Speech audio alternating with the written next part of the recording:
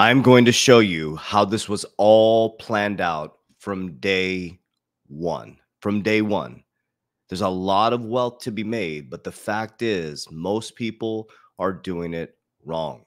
Wall Street wins 100% of the time. So in today's video, I'm going to break down how this has all been planned out from day one. People can say this, people can say that, but I'm telling you, this is the greatest transformation in wealth in history and the biggest switch in your financial system in history. So I'm number one, going to show you how it's all been planned out, the facts, figures, numbers, logic, and proof. And number two is how we've taken advantage of this to radically transform our families' lives and for generations to come. So the first thing I'm going to show you is how Visa, the number one transactor, one of the number one transactors in credit cards, think about that for just a moment, is deep in crypto and has been there for a very long time. And number two, how we're starting to see the interweb of all this stuff, right? They announced that Uphold is dropping Tether, but they're keeping USDC Circle. It's all connected, family. And everybody's stuck on the short term, and that's where people are going to get wrecked. As we talk about this today, crypto is collapsing down. People are panicking. So if you don't develop a long-term fundamental horizon, you will get wrecked in this space. Most people have never accumulated a large amount of wealth like this before. And what they do is they buy things that make the wealthy wealthier. So on the back of the video, I'm going to break down exactly the mistakes that I made and how I corrected that and how I've radically transformed my family's lives. So let's dive right into this video today. Okay, so the first thing I want to show you, this was on CoinDesk, excuse me. It said Visa is the bridge between payments and blockchain technologies. This is the head of crypto. So the gentleman we're about to listen to is the head of crypto for Visa. But what I want you to listen to is how long they've been working on this. I shared with you guys back in 2007 when Jamie Dimon said that cryptocurrency is a pet rock, right? He would fire anybody for using it. They were already building Onyx. We know Ripple was with inside of Bank of America's patent. We know that Wells Fargo's with R3, and Visa started working on this in 2016 to 2017. So you have to get out of the short-term mindset. This is a long-term transition. Let's check this out. And you've been there for a while as the head of crypto. I'm wondering, from a couple years ago, how have the conversations changed from then to now internally? Like the ideas you're advocating for, the projects you're pushing, how's it changed over time inside of Visa? So we've made really steady progress, consistently every week for 5 years now. And we actually set up the crypto team in the depths of the bear market, late 2018, early 2019. And so our approach was really taking a long-term view. So if crypto was so speculative and it wasn't going to be here long-term, then why would they have set up a team in late 2017, 2018? Think about that for just a moment. Guys, this has been planned out for a long time. It's saying if Visa cares about any technology that has the potential to improve payments. And so we wanted to take our time, figure out ways that we could use these technologies to support our partners. And we've started to experiment with stablecoins. We started to do a lot of research, a lot of education for our clients. And our goal is to just continue to make consistent, steady progress over the next decade. And we're really excited about the opportunities that particularly stablecoins can enable. 5 years. Okay, so remember, so they removed Tether off of Uphold, right? They kept USDC, which is connected to Circle, which I'm going to show you the all are connected, right? They're all talking about stable coins now, right? We got Ripple launching their stable coin. It is all problem, reaction, solution. First they resist it, then they sue it, then they regulate it. The bulls and the bears. That was a nice little setup we didn't know we were doing there with our puppets. Internally, has there ever been any pushback? Anyone ever questioning you through the bear market? Like, should we be spending this time and effort building in this industry that seems to be quite volatile? There hasn't. I think we've been really fortunate to be at a company that has a culture that, really from the beginning, from the early days of Visa and, D Hawk, going all the way back to the 60s, recognizing that value is going to be digitized.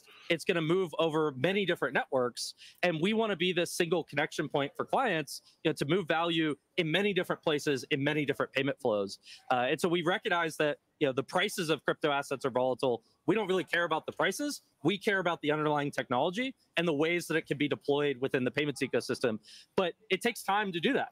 And you have to do it in a controlled, compliant, safe way. And so we're really here for the long haul and have continued to make steady progress, despite the market cycles. Okay, so that was the key factor right there. So that's where my long-term mindset has always come in.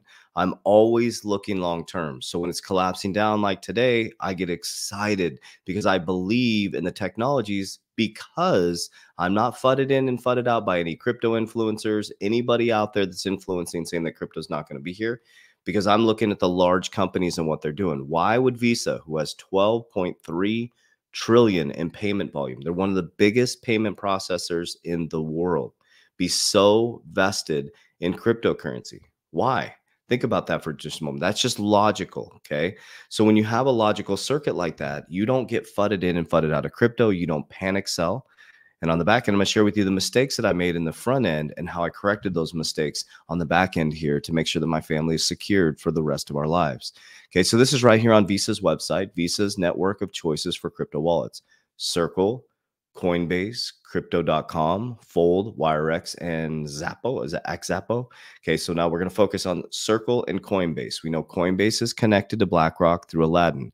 We know Circle is connected to BlackRock, which I'm going to show you once again through the USDC coin and the Build Fund. Okay, so these are all interconnected. Now we're starting to see the monopolization surface. You see what I'm saying? At first, there was all these different things. First, they resist it, then they sue it, then they regulate it, and all the cream rises to the top. And when regulation kicks in, a lot of people are going to get wiped out. And the cool thing about when regulation, well, I don't know if there's any cool thing, but when regulation comes in, the institutions are going to come in. We haven't even gotten full institutional adoption. Okay. So first we saw that's the head of crypto saying they've been in it since 2017, 2018. We see Visa's connected to Circle, Coinbase, Crypto.com. And then if we go over here, this is on Visa's website right here. It says digital currency comes to Visa settlement platform. When D-Hawk founded Visa, he envisioned creating a world's premier system for exchange of value. In today's world, that means adapting to Visa's network to accommodate new form factors of money, which is crypto. With this in mind, today we proudly shared some historic news about the digital currency efforts, the transaction settlement with Visa USD coin, USDC, a regulated stablecoin backed by the US dollar and transacts over the Ethereum blockchain. Ethereum deemed not a security. They didn't have to spend $200 million to battle the SEC. They got a free pass. Go figure. The crypto enthusiasts and payment experts among us, the significance of this news may be apparent, but the significance of this news may be apparent, but for everyone else, we wanted to take this moment to explain what we've done, how we've got here, and why we think it's so significant. So they break down all this. The journey to USDC. A vital first step was identifying the first digital asset we would offer our clients as an alternative traditional settlement to currency. Or tradition, let me read that correctly. That could have got misconstrued. To traditional settlement currency. Our due diligence efforts included examination of demand, stability, and security. USDC measured up against all these criteria. USDC is nearing 10 billion in circulation supply with a robust developer community and growing adoption across crypto companies and financial institutions. Furthermore, USDC and the Center Consortium, the government body behind USDC, has also shown a track record of clear compliance and regulatory engagement to install confidence in USDC. It's here to stay, guys. In addition to the explosion of supply of usage, we've also seen the emergence of new cases forming around USDC, including cross-border, business-to-business, and trade settlement remittances. Or could it have to be the fact that all the top people are starting to surface? We know Circle was at World Economic Forum. Ripple was at World Economic Forum. The year earlier, there was tons of crypto companies, and then there was just a couple left at World Economic Forum. Larry Fink sits on the board of trustees for the World Economic Forum. He's the largest asset manager in the world. His mission is to move the mission and purpose forward. Okay, so we've gone over Circle many times, and we'll recircle back to things often throughout my YouTube channel with not even fearing judgment, because what you repeatedly do gets ingrained in your subconscious mind. What gets ingrained in your subconscious mind becomes your unconscious activity. So when the markets start collapsing like this, you're like, I know what I hold. I know what I hold. I'm not backing out. Fully backed digital dollar. This is Circle, right? And if we go over here, so let's pause for a moment. So we got Visa. Okay. They've been working on this since 2018. Okay. They're connected to Coinbase, or they're a processor partnered with Coinbase. We got Circle. Okay. They're evolving money. They support USDC, which is Circle. Okay. USDC, Circle, they chose BlackRock for their reserve fund. Okay. This is a BlackRock fund. So they hold their reserves with BlackRock. Okay. So we got Visa has 12 trillion of payment processing. We got BlackRock, who has 10.4 trillion assets under management. Okay, so this is why I've stayed so calm. This is first the mistakes that I've made, and this is how I've set myself up. I'm only sharing it with you from my current paradigm. So the first mistakes that I made when I went into cryptocurrency is I came from the banking system in 2017. I was an executive, a vice president. Even though I was an executive, I was in the banking system. I didn't understand finances like I understand them now. I didn't understand that Wall Street wins 100% of the time and that the stock market is a wave of energy, right? It's emotional. JP Morgan, billionaires use astrology, millionaires use charts. Having just a 401k is a hope that you're going to retire at the right time. What if you retired in between 2006 and 2008 when the market collapsed? You got to go back to a reset point for 4 years after that once it settles. What if you did it in 2020 when the pandemic hit, right? What if you do it when we go into World War III and the markets come collapsing down? Who knows? It's a game of hope. Hope is not a strategy. Understanding the markets and waves as energy is. So the first mistake that I made is when I went into cryptocurrency. Late 2019, I got introduced. 2020, I got late 2019, early 2020, I got exposure to it, right? So when I got exposure to it, I was in a vertical strategy. I was running inside my businesses, still trading time for money. So all I did was bought a job. That's all I did. I went from working, trading time for money in a corporation, and I became a self-employed, different than entrepreneur. So I was working in my business, trading time for money. I took the money that I traded my time for money and I put it into crypto. And I'm like, I'm going to get rich quick in crypto, right? Well, the problem was I was jumping from YouTuber to YouTuber, switching my coins, doing all these different things. I kept getting wrecked because I was focusing on the markets, which is emotional.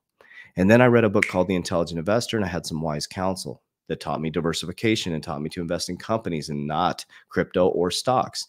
So I read the book Intelligent Investor. I started investing in companies. I invest them as companies, even though some of them aren't or have anything to do with a company. They're basically like Bitcoin, right? There's no company, but I looked at it as a company. So I started building a long-term 5 to 10 year horizon. I started looking at these as innovative technologies, investing in them fundamentally, and I stopped looking at the charts. I set up an exit plan. So when they go up and they hit certain targets, that's all I focus on. When they hit the targets on the way up, I ladder out 3 to 4 times as everybody's come rushing in because Wall Street wins 100% of the time. You are the exit liquidity, especially with all these institutions coming in. You're going to be the exit liquidity. You're going to try to catch the top. You're going to be watching all these hypey influencers. Oh, it's going to 100K. It's going to 200K. And you're waiting for that. And then next thing you know, you're going to wake up and it's going to be down 80%. So on the way up, I use Merlin, the smartest way to track your crypto. Okay. I exit on the way up. Now, here's the key factor that I changed. I diversified big time out of cryptocurrency. So you hear me talk about insurance all the time. For me, the reason why I do that, there's 3 rules that I live by. Number 1, secure my principal. Insure my money. Number 2 is I want to compound my money. I don't need anything sexy. If I pull it out of these high speculative things, I made a ton of profit. I lock into something that'll give me around 6 to 12%. And if I can do that every 7 years, I'm going to compound, or every 7 years at 10%, my money's going to compound. And number 3, secure, compound. And I want to be able to grow my money, richest man in Babylon. So I pull profits from high risk, high return, left side of the risk pyramid. During the bull run, I pull it down the risk pyramid and I insure my money. That's why the banks have tons of insurance. That's why wealthy insure their money, because I want to secure my principal. So when it comes collapsing down the markets, my principal is guaranteed. Number 2, I want to compound my money. I want that nice rate of return. And number 3, I want access to my money just in case I need to borrow against it. And the beauty is I can borrow against it tax-free. So that's one factor of my diversification. So I pull profits, secure, compound, and grow. Locked in, family, legacy. Number 2 is I focus on my businesses. I continue to expand them so that we can continue to increase the value of our companies. Number 1, for exits in the future.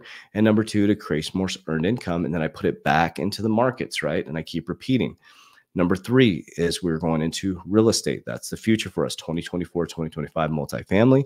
Precious metals, I use silver and I use Bitcoin as my gold. Okay, so you see what I'm doing? I'm working to pull money out of these markets down into security, legacy. And then on top of that, I set up what's called the Rockefeller Trust so that when I pass away, the legacy continues.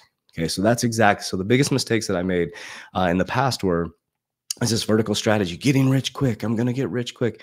You have to let go of that. You have to completely let go of that mentality. Okay. There's going to be some of these cryptos that get destroyed when regulation comes out. You can't be attached to these things. So you have to really ask yourself, is the cryptos or the investments you have in stocks, are they going to survive regulation? Remember the auto boom, the big three, the dot-com boom, the big three? It's going to be Bitcoin, Ethereum, and Xrparmy. Those are going to be the big three. And then there's going to be a bunch of other ones that are going to survive as well. But there's 10,000 cryptos out there. So we have to get out of that get rich quick mentality. You got to build a 5 to 10 year horizon. You got to get focused on fundamentals. You have to look at your budget. We got to stop buying things in America that we can't afford to impress people we don't like. Okay. Because a lot of people are going to get rich in crypto and they're going to throw it into a Lambo or a house to prove to people. Nobody cares. Nobody cares. Do I like nice cars? Absolutely. Do I love fast cars? Absolutely. Someday I will have a Lambo. I love supercars. But if you ever see me driving that, that is paid for by an asset. I completely flip my brain. Now, the next step is I'm teaching my children this. My daughter's an investor. My son is 8. He understands assets and liabilities. So the next thing is to pass it to next generation. So there's a lot of information, okay? So first of all, we know that crypto is here to stay, innovative technologies. So number 2 is we need to learn how to secure, compound, and grow. Number 3, we need to get into a long-term mindset. So I love you guys. I appreciate you. Down below, if you need any support at all, so I have many different factors. So if that's a lot of info, and if you're still here, we'd love to support you. Number 1 is I have what's called a needs assessment down there. I want to be very clear what this is, okay? I teach people how I ensure my wealth. I have a whole team that helps you do that. If you fill out the needs assessment, we'll have a team member reach out to you and show you how exactly we ensure our wealth. There's many different products and services. That's why it's a needs assessment to see what you need, okay? Number 2 is you can join our Warrior Academy, our education academy. And number 3, you can download my free book, which gives you a whole pattern of what I just talked about. Okay. So there's many resources to help you out during these crazy times. So I love you guys. I appreciate you. As we always say, warriors, rise, get your shit together. Let's go. So that's an description of the video or my social media platform. Click the link. We'll see you on the inside.